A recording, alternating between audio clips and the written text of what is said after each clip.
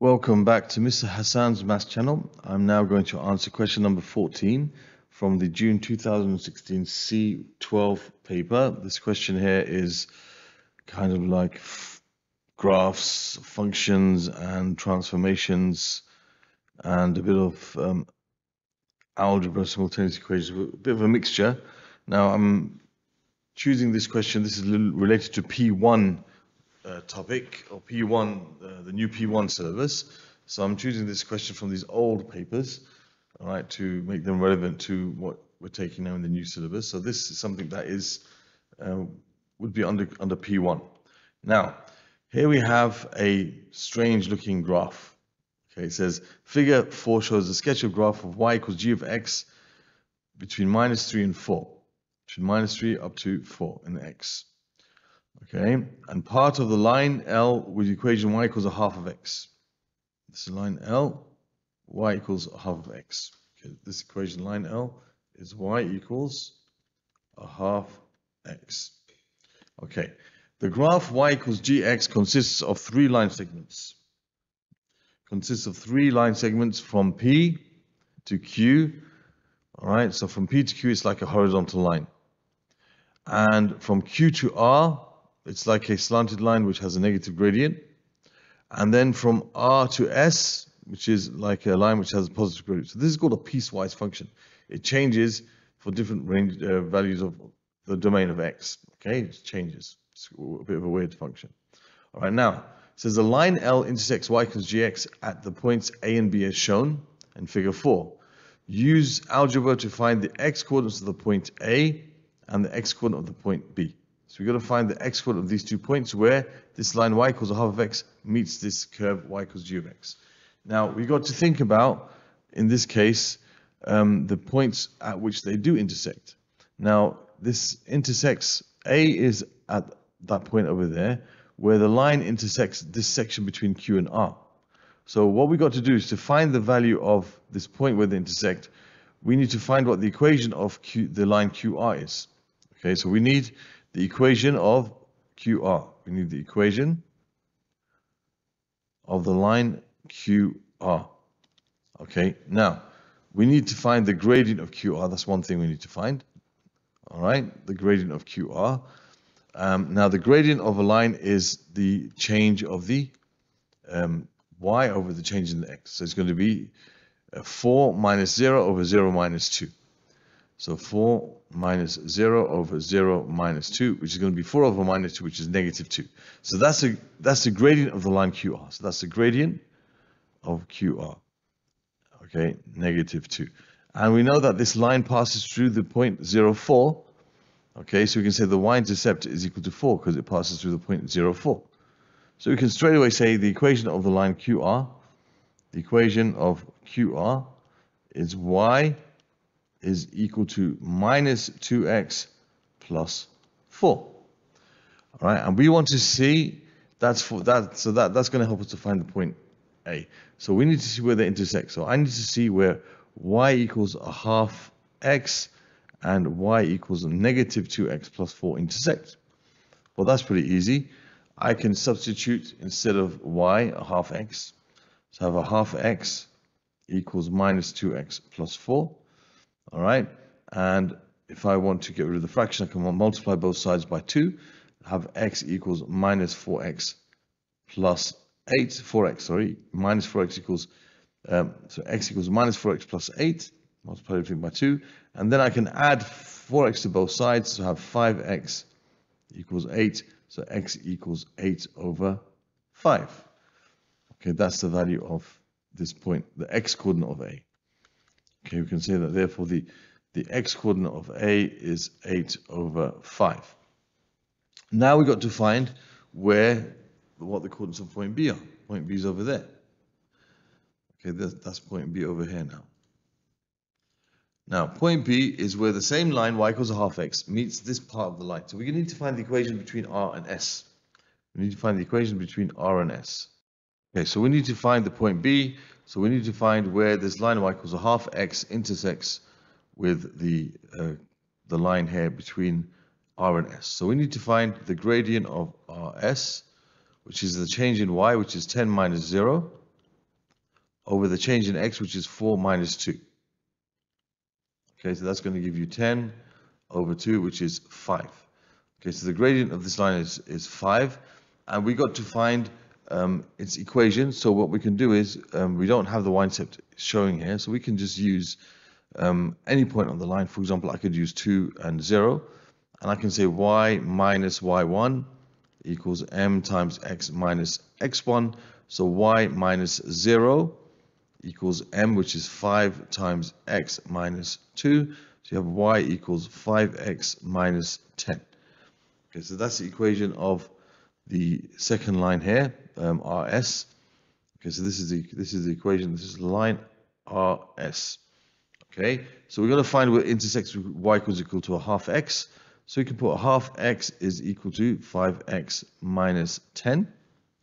If we want to get rid of the fraction again, we can say x equals 10x minus 20. So we'll have 20 is equal to 9x. So x equals 20 over 9. So that's the second coordinate of that's the x coordinate of the point B. X coordinate of the point B. So there we have the answer to this question.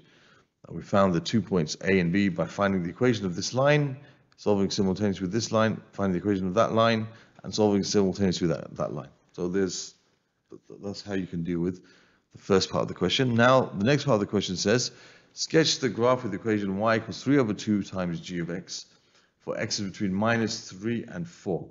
On your sketch, show the coordinates of the points to which P, Q, R, and S are transformed. Okay, so now we need to look at the old graph. And now it says, sketch the graph with the equation y equals 3 over 2 of gx for x between minus 3 and 4. On your sketch, show the coordinates of the points to which P, Q, R, and S are transformed. So what I'm going to do is I'm going to write P. Now the coordinates of P are minus 3, 4 in the beginning. Q, 0, 4. R, 2, 0. And S, 4, 4, 10. And I'm going to put the new coordinates of them. Okay, so this is the new coordinate. So this is, I call it P dash, the new coordinate of P. Okay, now what's happened here is the whole function is multiplied by 3 over 2. Okay, there's a difference between g 3 over 2x and 3 over 2 gx. What's the difference between those two? Well, this only affects the y coordinate. It doesn't affect the x coordinate. This is where you multiply the y coordinates by 3 over 2. 3 over 2 times the y coordinates. And the x coordinates are left alone. This would be, if it was this, where you take the x coordinates and multiply them by the reciprocal of this number. So that would be the x coordinates multiplied by 2/3. But that's not what it is. It's this, 3 over 2 gx. So I'm going to take the y coordinates. First of all, the x coordinates will all be unchanged. So I can just write down all the x coordinates as they are without any change. So this is going to be minus 3, this is going to be 0, this is going to be 2, and this is going to be 4. Okay, what's going to change are the y coordinates. The x coordinates are unchanged, the y coordinates are going to change. You're going to multiply them by 3 over 2. So you're going to have 3 over 2 times 4, which is going to be 6. Then you're going to take the y coordinate multiplied by 3 over 2. So this is 4 times 3 over 2, which gives you 6. And this is again, this is going to be 4 times 3 over 2, which is also going to give you 6. Here you're going to have 0 times 3 over 2, which is 0, so that won't change. Okay, 0 times 3 over 2 is going to be 0. And here you're going to have 10 times 3 over 2, well, that's going to be 5 times 3, 15. So those will be the new coordinates of the points P, Q, R, and S. So what I'm going to do is I'm going to make a pair of axes and make a sketch of this.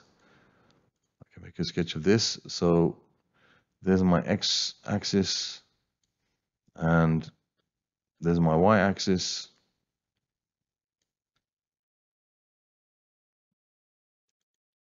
Make it a bit more symmetrical.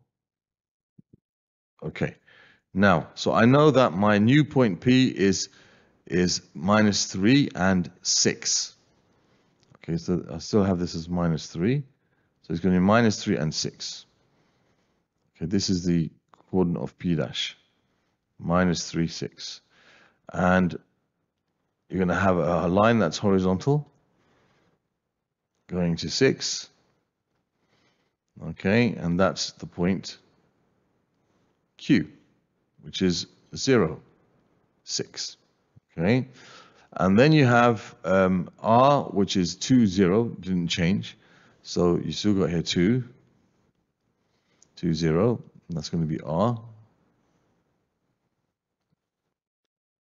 That's the point R, 2, 0.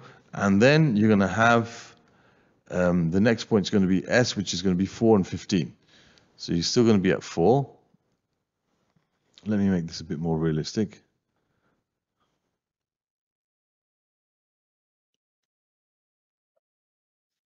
Okay, this is a closed circle, by the way. And then you're going to have 4 and 15. So make it a bit higher just to make it reflect it a bit more. Okay, so let's say 4 is over here and 15 is up here somewhere. So I'll just draw a straight line, 4, 15. Okay, the gradient of this is going to be 5, so it's a bit steeper than that one. Okay, so that's 15 up here. This is the point 4, 15, which is the point S. So PQRS, 4, 15. Okay, this is 4 here. All right, so this is y equals 3 over 2 of gx. Okay, so it says, on your sketch, show the coordinates of the points to which PQ and S have been transformed. Okay, we've done that. Okay, so there's the answer to question number 14, part B, which concludes this question number 14. It's a bit of a strange thing because of the way this function looks, but it's absolutely fine. Okay, this is pretty easy to deal with. Okay, so other questions from this paper, June 2016, C12, I'll put in the playlist that you should find over here.